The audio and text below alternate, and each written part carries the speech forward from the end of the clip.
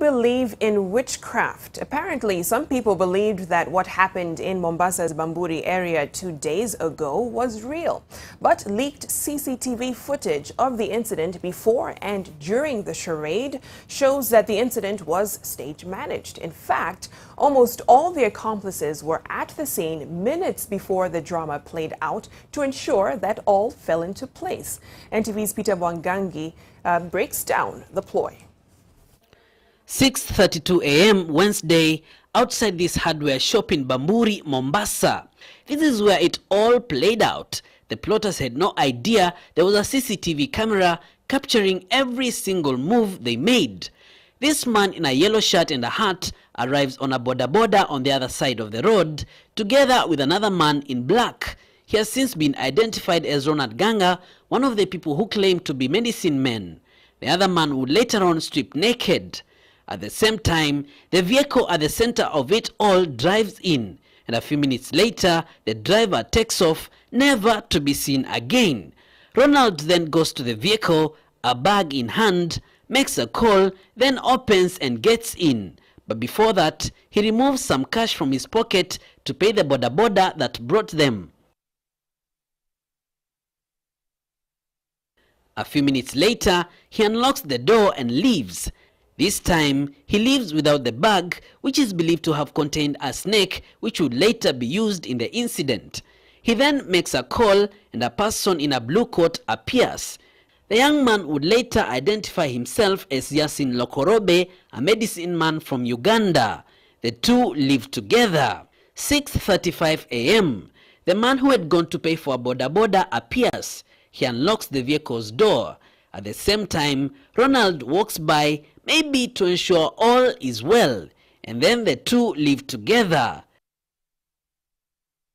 6:37 a.m. A shirtless man appears on the front passenger door. Notice he is walking soberly. He then starts washing his body with dirty water nearby. Another person then appears from the driver's side, shirtless as well, and starts walking around the vehicle. 6:39 a.m. His colleague opens the back left door and then skillfully picks up a live adult forest cobra snake, and then the drama begins. He staggers around, joins his colleague in washing themselves dirty, all the while playing with the reptile. But this does not pull in the crowd 10 minutes later, so they take it to the other level. 6:41 a.m. One of them strips naked, looking sideways to see if anyone is watching. Meanwhile, his friend is now acting like a madman, picking up litter and putting it in a bag. 2 minutes later, he joins his colleague in stripping naked. Their trick pulled off. People started trickling in, some taking videos. Then social media and word of mouth did the rest. The drama went on for close to an hour when the so-called witch doctors arrived, apparently to use their charm to bring the two men back to normal. Police also arrived and towed the vehicle to Bamburi police station. No one has claimed ownership of the vehicle to date. Police are using this video as part of the investigations and are, among other things, seeking to establish whether this is part of a cartel that operates in the western part of Kenya. But even before police came in, some details were not adding up. Naomba tueleze jina lako na kumetokea nini? Mimi naitwa Lucy Muli. The lady who claimed to have hired the vehicle was later identified as Elizabeth Sarah Wetaba, but she gave NTV a different name, Lucy Muli.